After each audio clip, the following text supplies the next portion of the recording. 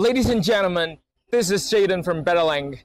This giant thing behind me is a 1.2 megawatt-hour energy storage system. It is being hoisted at the moment. Let's take a look. Our highly skilled engineers have completed all the commissioning work with great precision.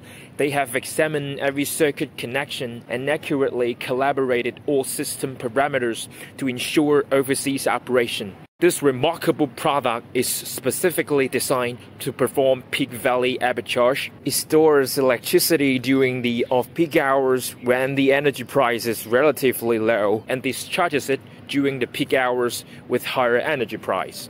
By doing so, it not only balances the grid load, but also helps users to save money and enhance energy efficiency.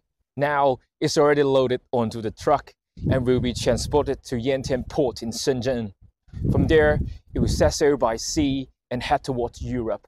After a 32 days journey, it will reach the Rotterdam port in the Netherlands, where it will commence its new mission.